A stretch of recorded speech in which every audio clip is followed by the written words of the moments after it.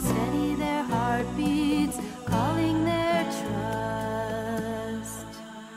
Lend me your language, offer your time. Our next guest today is Jackie. I am delighted to be speaking with Jackie once again. Welcome, Jackie. Hi. Hi. What are we going to speak about this time? Well, what I had written in about was gifts, talents, and abilities, and just seeking clarity and direction or insight into moving more deeply into expressing those gifts and using. Beautiful, beautiful. So when you just sit here right now, what's the deepest impulse beyond words, just feeling? Find in your body where that exists, or in your heart where that exists. And feel, just like you're doing. Perfect.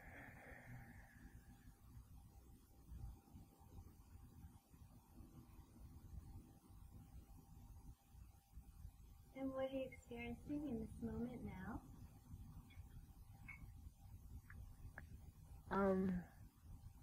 Just experiencing so much love and creative energy. Beautiful, yeah. Yeah, and so whichever tools, whichever of the variety of skills that you have, that you use as extensions for that beautiful depth of love, are just like the colors in the painting. You just get to choose, but what you're really here for, of, from is this love and expressing it. Yeah.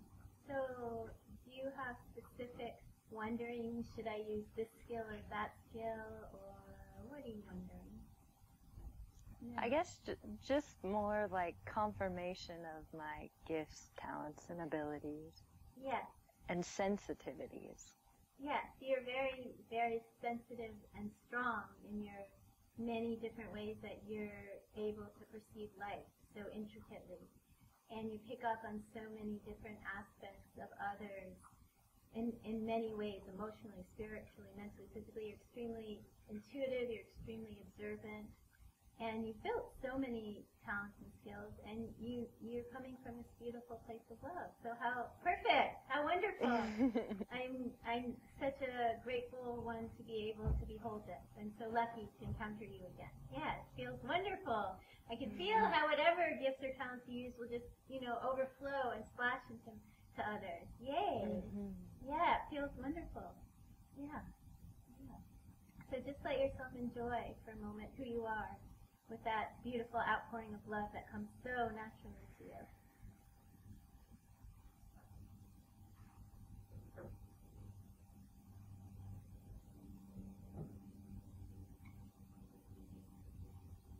And what's happening in this moment now? Just the whole idea of kind of feeling how there is so much information that I pick up on, and sometimes the assimilation of that information leaves a little bit of uncertainty or confusion because it is all unseen energy. So yes. We were just doing a big group process about that this morning, and I really get that this empathic nature you have allows you to be feeling, hearing, seeing, sensing so much coming from so many different sources. And that can be confusing and overwhelming when you're trying to ascertain, well, what's really real here, or what's really what matters here, or what do I do with all this? It can be quite mind-boggling and confusing. So imagine yourself now, as you receive all the information you're used to receiving, just staying in the love, like the love is just washing through all of it, and that's what really matters. And then you can tell right now if something else is really important, it's grabbing your attention, right? You can feel that. A certain thought, someone else's thought, whatever it is. Your thought and others, they're mixing together at the right time because it's needed information. But it doesn't mean it's actually accurate information. It just means it's important information. And for something about you is synchronizing with something occurring in someone else, you can merge into that energy and find out where that takes you.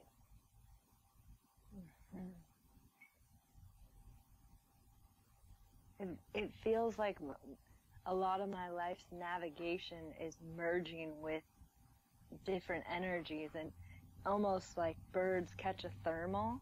Yeah. It's like certain vibrations are inspirational in their beauty or in their expression of love, and when I unite with that or become one with that, or maybe more accurately realize my oneness with that, Yeah. I kind of can ride those feelings and that inspiration. Yes, because then you're like a beautiful collage, and all the information is just the beauty, the rays of light moving through you. And then we don't get, when we start asking, why did they say that? What does it mean? Is it the right path? All that stuff can get us very into complicated mental math. But when, like you said, you just merge into the sea of love, and these different flavors of others are coming through you, passing like the weather, then they're not really others. It's just one beautiful collage of love, and it's just fine. It just is. And that's your beautiful gift, that you have access to that. Sometimes when I merge with something that it seems with some people there's a lot of like interference patterns, or Yes. a lot of like obscure, darker energy, and so all of a sudden I'll be in that love, and then I might connect with someone, and it's nothing they said or anything in their face, but it's like, whoa, like I just got like splashed. Yes, there's all kinds of realities and weathers going on the planet, and some feel very contracted, some feel very fearful, some feel very joyful, some feel very light. And so whatever passes through you, you just want to keep going back into that. You understand completely that universal love in yourself, and then it just keeps passing through like the weather. But you want to use discernment, so of course, to whatever extent you can choose to be interacting more with that which lifts you up and contributes to you. You don't want to just be you're out there contributing to it. Then you form a web with others that's much more nourishing. Mm-hmm. Yeah. Yeah. I've done a lot of writings in the past, and I felt like that was something that I was going to use to share with the world. A lot of poetry, and Great. just. Why don't you do that? Yeah, why don't you do that? Why don't you go ahead and share the poetry and write your books? And your gifts are needed. They're desired. They're lovely. They're wonderful. They're to be shared. If that gives you joy, if that feels good for you. Yeah. What kind of affirmation or confirmation are you looking for? What would that mean if you were confirmed or affirmed?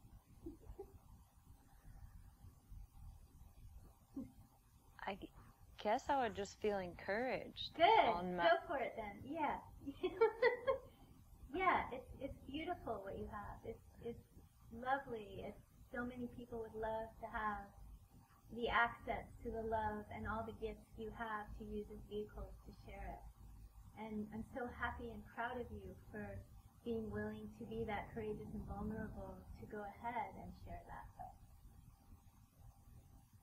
Yeah. I guess I get tripped up because I don't know where, like how to do it or where to put them. Like, yeah, you just take you take a baby step, and then you take the next baby step. That's all anyone ever can do. You just share one poem, and then the next idea will come as to where to print it so someone can read it, and then you have a bunch, so they become a book that you create. It's all there. That seems daunting, but it's actually simple. You just take one step, and then something else will appear to help you. Yeah. So do you have an idea, like an action idea, like one step you'd like to go ahead and go with? Maybe just edit them down into a compilation. Good. So that Yeah. I can put it into book format. Yeah. Yeah. Great. That sounds like a great starting point from where you are now. You've already created them, so the next starting point. Yeah. Yeah. Yeah. And then you can put them into books. You can self-publish them, or you can let the publisher, whatever you feel you prefer. But you can do either or both. And then you just ask the universe to help you know where to share, how to share, so word gets out.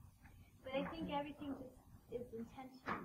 It's intention and it's creation. So you set your intention and you take a step, and then life will propel you to the next step. Mm-hmm. Is there any doubt about that or concern about that? Yeah.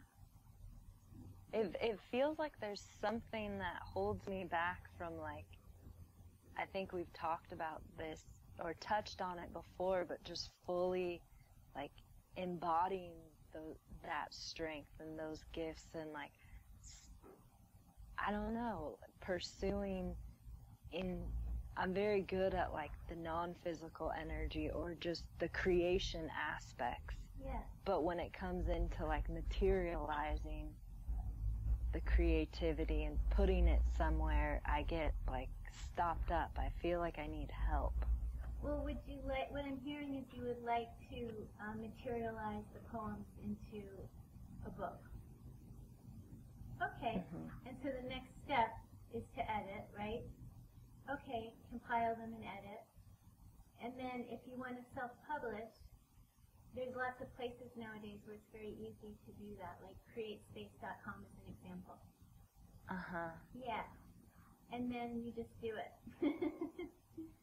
And then if you really can't do it, you find someone who can do it. Yeah. Mm-hmm. But it sounds, I get it. I feel how you feel like that. I'm saying it like it's so easy, but it doesn't feel so easy for you. It feels much easier to write the poems and step into eternity and then get into the details of the physical world. So, okay, so when I say you just put the poems into the book and go to createspace.com and publish it, what does that bring up? Like, what are you afraid you can't do? Like, you don't know what to do, or are you afraid that if you do it, something will occur? What's the hesitance? No. I feel like maybe I need someone to help me edit and choose. Like, I guess I want, like, another mind to, like... That's really smart. Yeah, that's really great, because when you're going to share with lots of minds, you want input from more than one mind. So you're the writer, so you need more others to be invited in to help with editing and help with choosing how this is arranged. I'm all for it. I think that's great. So then it's really a matter of asking people to help you. Is that comfortable? That looks comfortable. Mm-hmm. Yeah. So good. Collaboration is what everything's created of. Yeah. Okay. So are you going to do all that now? Start asking and compiling? Would anything stop you from the joy of that process? I'm getting a lot of pressure to get where I'm living right now because I'm with my parents at this moment, so I'm getting a lot of pressure to have a job, which I don't. Yeah. There's plenty of time to compile a book and get a job. You can do both. There's no conflict. Uh-huh. There's time in every day to be applying for jobs and compiling a book, both. Does that feel logically possible, time-wise? I think I'm not wanting, like, a real job like she wants me to get. I still want my odd jobs where I have more freedom. But does that mean you don't have enough money to go get your own place and you have to stay with your family? Is that what you're saying? Your parents? No, I don't. I have plans to go up north, so I'm not planning on staying here much longer. And when you go up north, you want to continue to pursue a variety of different jobs that bring in your income? And there's no problem, but that brings up some feelings for your mother? Or for who? Or she's just putting the pressure on, so I get a lot of talk about it since I'm here now. Oh, okay, I got it. Yeah. So can you feel peace in yourself while she's expressing her way of loving you, but your way of loving yourself is different? Mm-hmm. Yeah. Mhm. Yeah, good. Good. Great. Is there anything else that I can help you with regarding this particular issue?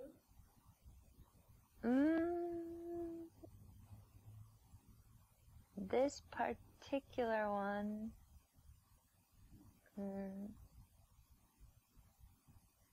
no, I don't think so. Good. So you're going to keep accessing the love in eternity like you do naturally. You're going to keep creating your beautiful poems and other creations. And you're going to collaborate and compile and get help with that. And you're going to go up north and you're going to continue to do a variety of jobs to support your creative way of being a participant in the universe that fulfills you. Beautiful. What a gift and wonderful. I'm wondering if when I wrote a lot of those poems, I was writing like prolifically. Yeah. They came through me like a lot. I was in a state of inspiration daily and multiple times a day. Yeah. And it doesn't come as often. Because right now you need time to do other things.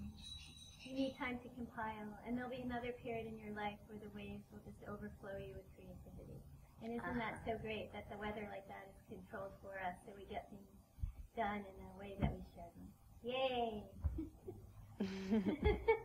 Good!